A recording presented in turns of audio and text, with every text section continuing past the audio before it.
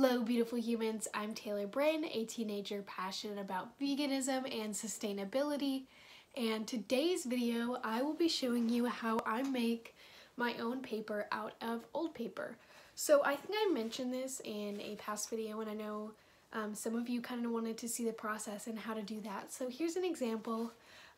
This one actually has seeds in it. So once I'm done with this, I can plant it. And what I use this paper for, this seeded paper, for my business. You want to check out the video and my process. I make earrings. For those who don't know, you can check out the video on one of these sides over here. Not really sure what side it's gonna be on. Yeah, but here is an example paper, and this is literally made out of all of my old paper, and I just turned it into new paper. Today I'm going to be making non-seeded paper because I don't have seeds, so it will probably be a little bit less bumpy than this. This is only bumpy because there's seeds in it, but it's plantable, so that's fine. Yeah, so I will show you through the process and let's get into it. There are two ways that you can do this. I will show you the way I personally do it, but I can also talk you through the other way because I know how to do the other way as well. The timestamps are below. If I start saying something about my way and that doesn't work for you, you can just skip to the other way. Alright, way one, the materials that you need will be some old paper. So personally I'm in school, so let me pull out this for you.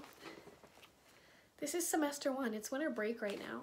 A lot of paper. Then you are also going to need a kind of like mesh-like substance. I'm not exactly sure. Here's what it looks like, and you'll need something like this, of this kind of consistency, kind of meshy like that. And you'll also need a picture frame.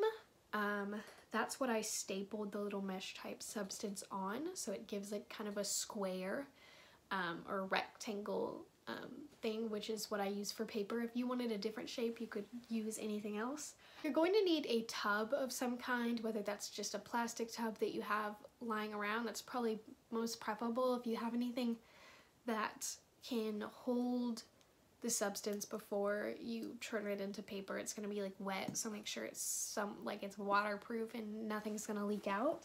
You will need some kind of mat. I'm using like a painting mat that you put out when you're painting. It's just sitting in the garage.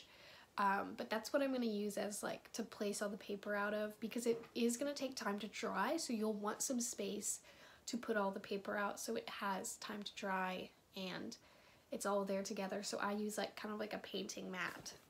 You'll also need a blender and water. The first thing that you're going to want to do is cut or shred all of the paper that you're going to use. If you have a shredder, great, you can shred it. The first time I did this, I just cut it up into pieces. So either way works. So just cut up all of your paper so you have like all of the little bits, and put that a decent amount into your blender. You're then going to want to put some water into the blender. I'm going to show you how much I use. I can't remember if in the original recipe it had like a exact amount, but I don't think there is. So I just put some water in the blender, and then you're going to blend it all up, and it's kind of gonna have like a mushy kind of feel to it, but that is a-okay. It's gonna probably look a little gross, but you know. Once you've got that blended up substance, you can put it into your tub and kind of maybe mix it around if you want. This is where you're going to need your meshy substance stapled or attached to a picture frame. And basically what you're going to do is kind of go in and put it inside the substance and pull it out. And when all the substance should be laying on top of it in kind of that square shape. Then you're going to go over onto your mat and flip it over onto it, and use a sponge or your hand, even your hand works fine, to just kind of press it into the mat, and then slowly peel off the picture frame so it leaves the paper-like substance on there. It's going to be wet. You're thinking to yourself, how is this going to turn into paper? When it dries, it should all dry together. So, and then you just keep repeating the process until you filled up your mat or until you have enough paper. Then you're going to wait for 1 day, just let it sit and dry for 24 hours. If you come back in 24 hours and it's still a little damp, the last time I did this, it was really hot in Texas, and now it is winter, so I'm not sure if that's going to affect the drying time, but you'll know when it's completely dry, and all you will have to do is just peel it off of your mat, and you should have some dry paper. Hello, and this is way 2. So if you don't have some of the materials needed in way 1, or if you wanted a different way, here is the second way you can do this. So the materials that you will need are paper, any kind of old paper that you have used, it's all good. You'll need a blender and water. So, and if you want to put it in a certain shape, you can have cookie cutters, or if you just want it to be flat like a rectangle, you can have a pan, just somewhere to put it. You can also have a mat too if you want to have a lot of them, but that's going to take a lot of time since a mat doesn't have a definite shape. Just for your information, so you're aware.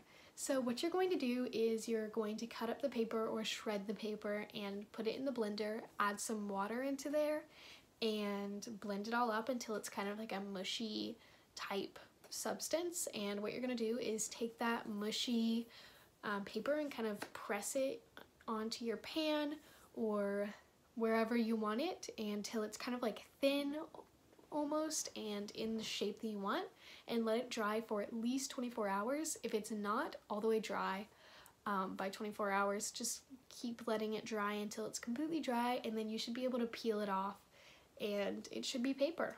There are a couple of optional things that you can do with this. So for example, I put seeds in the first batch, and so it's plantable now, and when I make a sale for my business, I always like write a note on it and make sure that they know it's plantable and they can plant it, so it's super fun.